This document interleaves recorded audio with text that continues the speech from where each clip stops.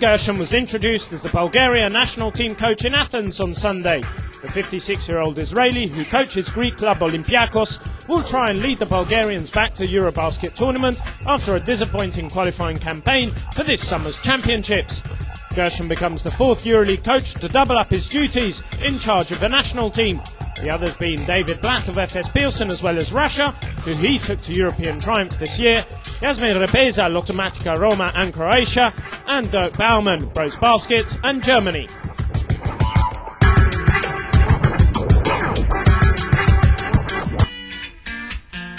There was something to remember for Monte Paschi Siena after last weekend. Piangiani's team continued to impress in the Italian league, going 14-0 after a 191 road win against Sevilla where Teramo. This success represents the second best record in the Italian league history for consecutive wins from the start of the season. Rimantas Kakenis was the main man with 24 points and a 7 of 9 on 2-pointers.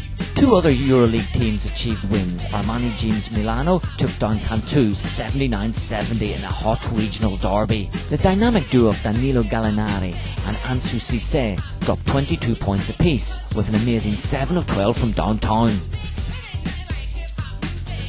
Meanwhile, Lokomotiva Roma, after their brilliant win against unbeaten Panathinaikos last week, destroyed Udine 93-64 and is now in second place in the standings.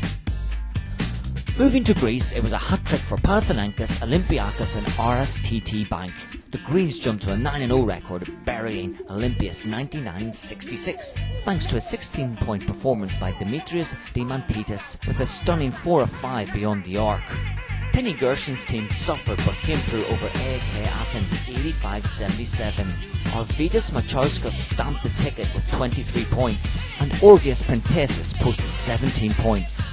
Finally, it was an M&M show for Aris against Palinius. Anamotola and Jermea Massi signed a 16-point game, totaling a 9 of 12 on 2-pointers.